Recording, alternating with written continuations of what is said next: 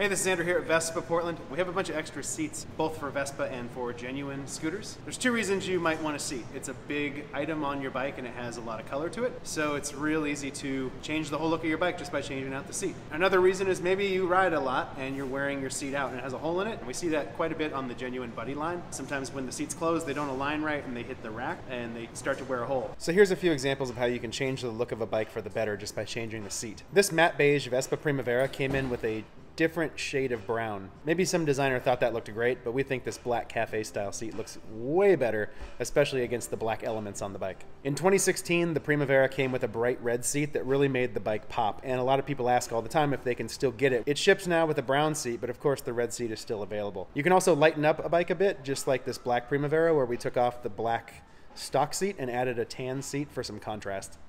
So if you're looking for a seat, give us a call, 503-222-3779.